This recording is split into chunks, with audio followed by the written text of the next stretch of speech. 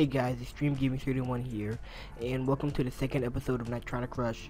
So I was poking around off camera, and I found that you can like change your vehicle, but the only one that's unlocked is Commander. And I think this one, it's from I think a movie, and I think the movie is Back to the Future too. I think. So let's so we're gonna play as this car instead of the Interceptor. But let me take a look at these other things.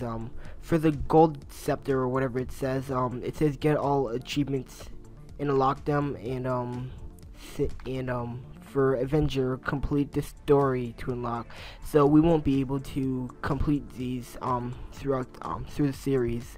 So Commander back, and so let's get nope, wrong level. Wait, hold on. This is gonna take me a while because, as I said before, like, there's lag in between the time I press buttons on the controller and like things actually happening on the screen.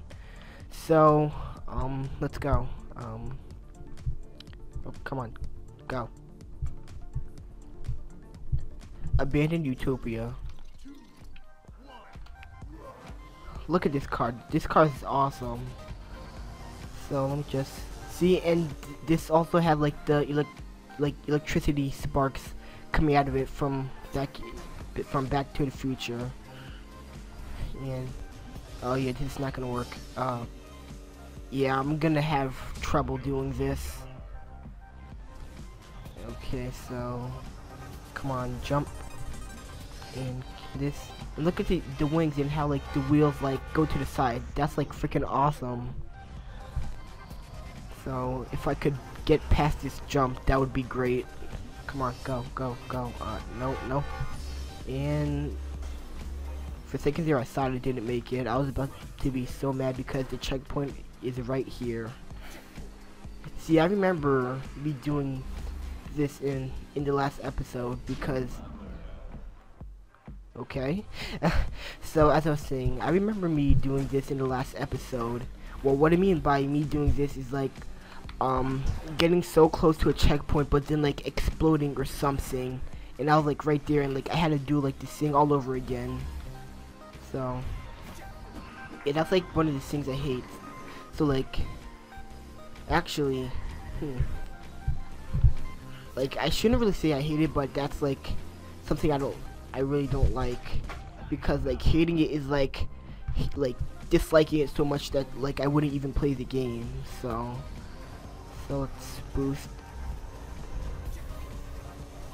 See, I think if I think the way this map is designed, like if you actually if you fly and you go through all the checkpoints, then like you can keep flying without stopping.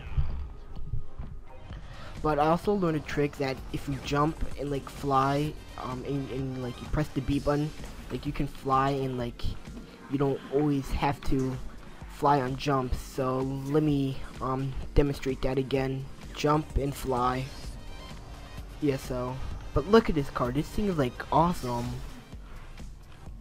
Wait, come on, back up, go. Come on, keep going. I think I'm almost at the end because